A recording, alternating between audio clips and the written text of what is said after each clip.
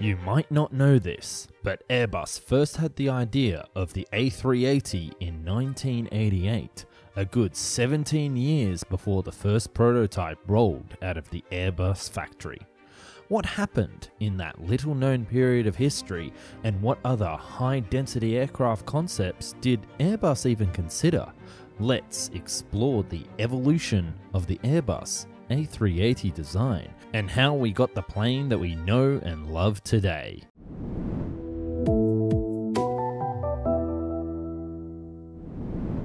Welcome to Found and Explained. Well, technically not an aviation channel. If you like planes, airlines and more, then subscribe. Designing the aircraft of the future in the 80s wouldn't be easy. Engineers knew that passenger air traffic was growing at 5% a year and set to double by the year 2000 and triple by 2025.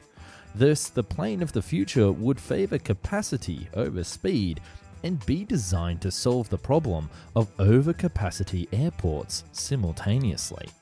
Airbus, who had recently launched the Airbus A340 program in June 1987, 4 engines for long haul, needed to bring a bigger plane to the market that complemented the existing line of Airbus aircraft and competed against the Boeing 747 market dominance that Boeing had enjoyed for so long and only recently launched the Dash 400 series of the plane. Not only that, around the same time, Lockheed was working on a very large subsonic transport and Mcdonnell Douglas its own MD-12, both programs that ran into issues and had their own respective flaws, something that the team at Airbus was keen to avoid. We have 2 videos on both of these planes that you can watch after this video. The program would be called the Airbus UHCA, or the Ultra-High-Capacity-Airliner, and would be a secret project even from the Airbus CEO. The small team building the proposal worked in the shadows to avoid competition from discovering their plans and to avoid the media fallout from risking the very project itself. On October 1988, the head of the small group of designers, Jean Roeder, reached out to the leadership team for a lunch meeting and presented them the model of what would become the Airbus A380. Remarking later the CEO's reaction, he was clearly surprised. He did not expect anything that big. Going big and bold won the CEO's trust, and the green light was given for further development. The team set to work and drew up a list of requirements to get this plane to the market.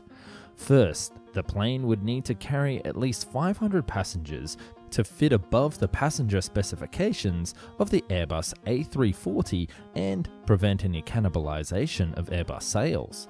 Second, the plane needed to be better and more fuel efficient than the current reigning large aircraft champ, the Boeing 747-400. Airbus was targeting a number of around 15% more fuel efficient. Lastly, this plane needed to be built with then modern technology, production lines, and existing Airbus components. If it was cheap, then that would also be a bonus. With so much at stake, Airbus decided to go into a radical new direction and invite its 4 partner firms to each come up with a separate UHCA design. The 4 teams would be, and forgive me for mispronunciations, Aerospatiale, Deutsche Aerospace, also known as DASA, British Aerospace, and Construcciones Aeronautics, also known as CASA, and they would only have until 1992 to come up with the Airbus future aircraft.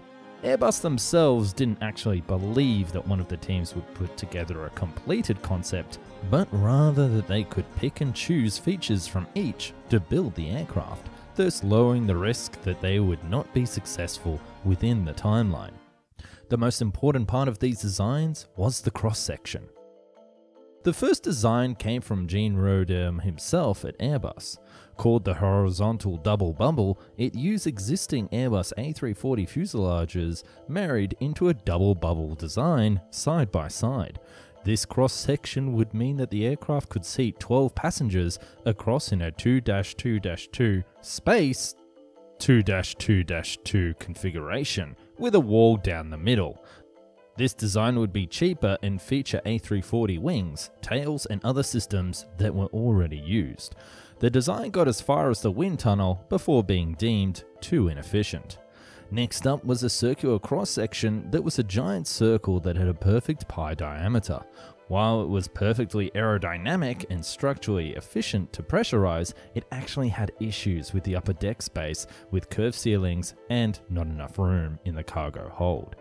The opposite design to the circular one was the cloverleaf. It had plenty of space on board and even allowed gigantic amounts of cargo. To build it, the team proposed either a new large circular design or attaching an Airbus A320 airframe on top of an Airbus A340 fuselage. But where it had excellent cargo capacity, it didn't pass wind tunnel tests. There were other problems too. The A380 Vice President for Engineering later said, "If you have a narrow body mated on top of a wide body, then it is too restrictive. There is not enough room for growth, and the evacuation rules make it uneconomical." The fourth concept was proposed by DASA, called the A2000. That was bigger than the Airbus A380 today. It would seat 615 passengers on 3 decks, with the first-class passengers having cabins on the bottom level. A true triple-decker aircraft, which you can actually check out here in this video that we've already done. The last design was called the Ovoid, and it put together the circular and the cloverleaf designs and the key learnings of the A2000 from DASA. Ideally, it was the perfect combination of all the designs, sans the double bubble, and would represent the aircraft's cross-section going forward. But the year of 1992 would be a rough one for the aviation industry. The failure of the MD-12 to realize the double-decker market dream and emerging issues at the MD Long Beach factory itself caused Airbus to slow down development and be far more cautious. After all, this program was estimated to cost a staggering €6 billion, which was not to be taken lightly. Airbus would work closely with its 10 selected airlines who had each different criteria, such as Lufthansa, who wanted one for European travel, Qantas, who needed a plane to cross the Pacific, and Singapore for its Singapore to London route. The design team would propose 2 different UHCA aircraft. The first and smaller design would be 600 to 800 seats, with the upper range 800 all-economy seater designed for the Japanese market to rival the success that Boeing had had there with the Boeing 747 SR. The latter 800 to 1050 design was proposed with a gigantic wing 63% bigger than the current Airbus A340 and would be 260 feet long. At this point, it would be a disservice to not mention the brief but stunning partnership between rivals Boeing and Airbus's partner firm DASA in 1993 to 1995. But it's such a fascinating tale that it needs its own future video. All that you need to know now is that the result of this cross-pollination is the UHCA program was delayed, and Airbus used the time to rejig the design and put together a near-final concept called the A3XX. Airbus would integrate the design teams at this point and combine the 3 concepts into one, and by 1995 the A3XX was starting to look a lot more like the current A380 that we have today. Airbus couldn't actually build the plane in its current format as a loose structure of independent European companies. They would have to actually restructure into a single entity to balance out costs and to bring this gigantic airframe to the market.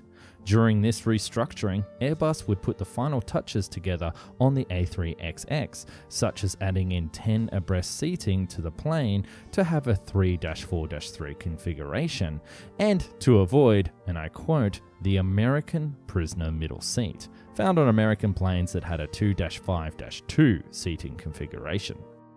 Confident and closer to launching the program, Airbus started to shop around the three derivatives that it had of the A3XX. They were the A3XX-100, the -100R, and the A3XX-200. The first would carry 555 passengers in 3 classes to 7,500 nautical miles. The -900 would be flying the same passengers 8,500 nautical miles, and the -200 would trade range for capacity with 656 seats. The final choice of the cross-section then drove many other aspects of the configuration. Relatively speaking, the fuselage is, for example, quite short compared with the dimensions of the wing. This would mean that the wing would be designed for bigger stretches of the A380 in the future, which we have again done a full video on the channel. Around this time, Airbus also worked on the various challenges that such a large plane would incur, such as what engines would be used to power the aircraft, as well as how to navigate such a large plane around airports and taxiways, with even folding wings like the 777X considered. Plus, at one point Airbus even tested removing the vertical stabilizer on the tail and using canard wings on the upper deck instead. What an interesting design choice that could have been, but alas it would have been too unpractical and get in the way of jet bridges. Lufthansa, who had been an airliner partner consultant during this time, asked Airbus for a shortened version of the A3XX, dubbed the A3XX-50, that would carry only 480 passengers to a range of 7,500 nautical miles, using existing engines like those on the then new Boeing 777. At the same time, Airbus would also add in the -100E, or later known as the A380F, cargo version at FedEx's request. Finally, after millions of dollars and years of work, the design was frozen in 1998 and Airbus was ready to launch the new A3XX at the Singapore Air Show. But seemingly right on cue, the Asian market was struck by a financial crisis. Airbus then said because of this that they would delay launching the program until airlines were ready to order. However, this is actually not the real reason. Airbus was struggling with achieving the second criteria that was outlined at the start of this video, that the A3XX had to achieve at least 15 to 20% of the fuel efficiency over the 747-400. To try and reach this, Airbus delayed the program again by another 9 months and pushed the wing size from 8,400 square feet to 8,800 square feet, adding small winglets like those used on the A320, and also changed the composite materials used in the construction, making it more expensive but also better fuel efficient for airlines. With this goal finally achieved, it was time to actually try and sell the plane before the launch. The plan was to try and secure a wide range of orders of only a few aircraft, but with as many legacy carriers as possible in each of the airline alliances, Oneworld, SkyTeam and Star Alliance. They reasoned that 1 or 2 airlines that had picked up 3 or 4 aircraft, the others in the alliance would actually go on to order the plane as well.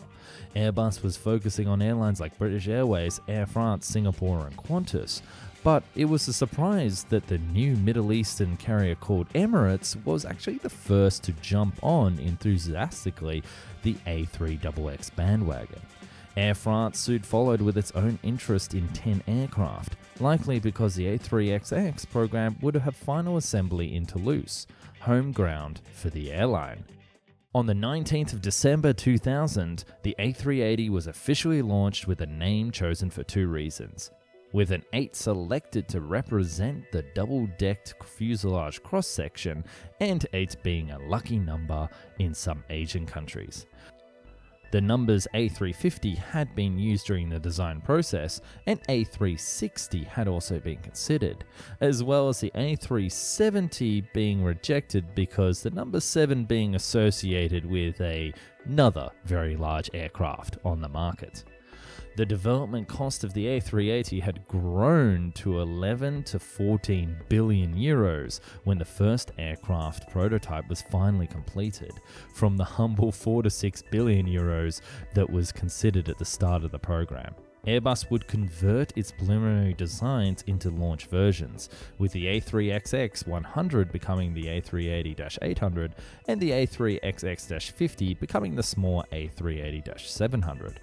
Then the A3XX-200, the larger version, would be the proposed -900 version, and the freighter version giving the F designation.